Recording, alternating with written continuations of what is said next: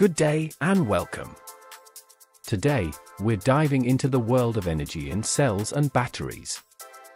Most devices in our homes use batteries as an energy source.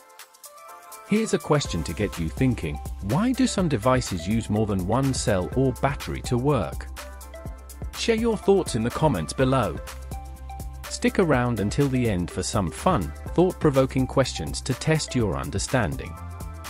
Challenge yourself and see how much you've learned. It's a great way to build confidence. And don't forget to like and subscribe so you won't miss our weekly uploads. Let's get started.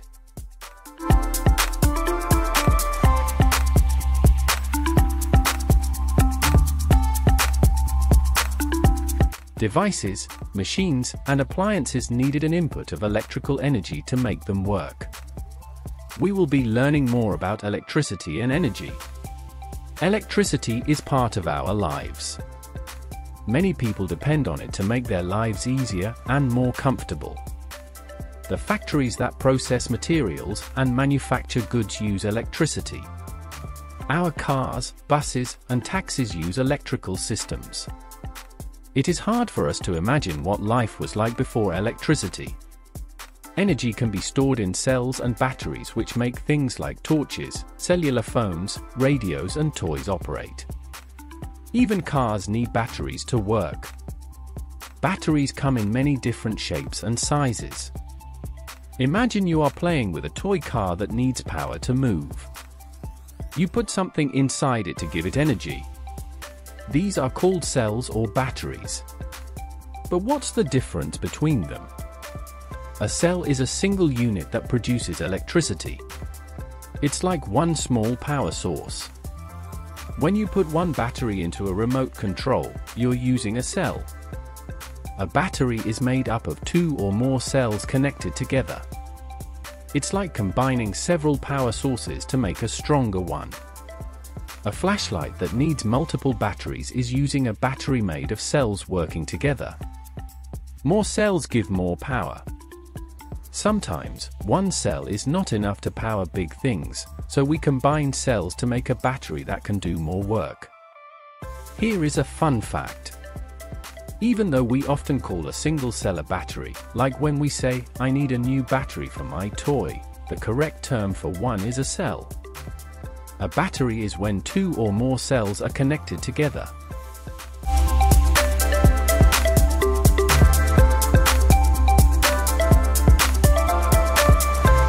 As we have already seen, a cell is a single unit that produces electricity. A cell that is usually used for a portable electric device is called a dry cell. But how does a dry cell look like on the inside? Well, a dry cell consists of an outer case and a carbon rod in the center of the cell. The carbon rod is a good conductor of electricity. This means that electricity passes through it easily. Copper wire is another good conductor. For a cell to work, chemicals inside react and are converted into electrical energy or electricity. Cells and batteries contain chemicals which react with each other to form charged particles. These particles have energy that is waiting to be transferred. Because of this, we say cells have stored energy. As we have already seen, we can join several cells together to form a battery. A battery is usually a collection of cells connected end to end. A car battery needs a lot of power to start the engine because it has to get many parts moving at once. To make this happen, it has 6 large cells inside. Each cell is like a small power source on its own. When these 6 cells work together, they produce enough energy to start up the engine. A cell or battery has a negative and positive end. These ends are called the positive terminal and the negative terminal. If these terminals are connected with wire, the charges can move along the wire.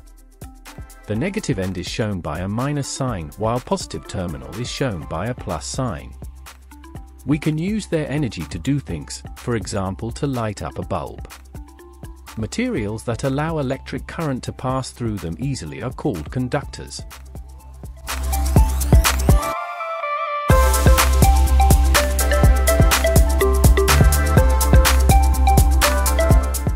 Safe battery use and disposal means handling batteries carefully and throwing them away properly to protect people and the environment.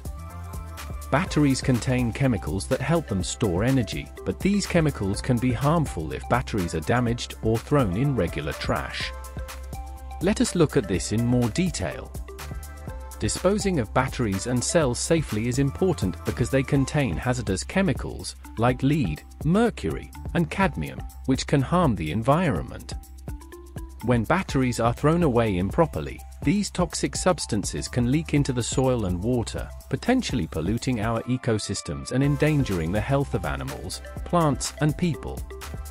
Safe disposal through recycling centers allows these harmful chemicals to be managed responsibly, helping protect our environment and future generations.